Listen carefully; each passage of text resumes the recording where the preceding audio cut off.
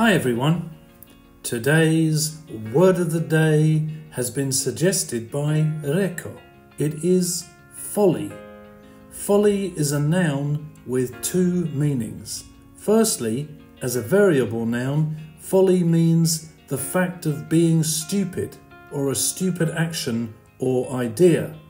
Secondly, as a countable noun, a folly is a building which has no practical purpose but was built in the past for decoration, especially in a large garden or park.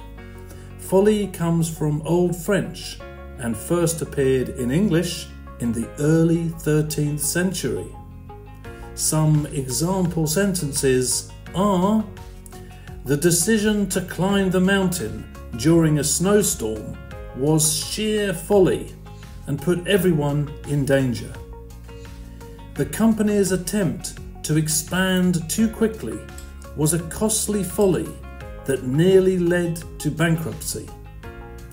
The old Duke commissioned a folly on the hill, a miniature castle that served no practical purpose.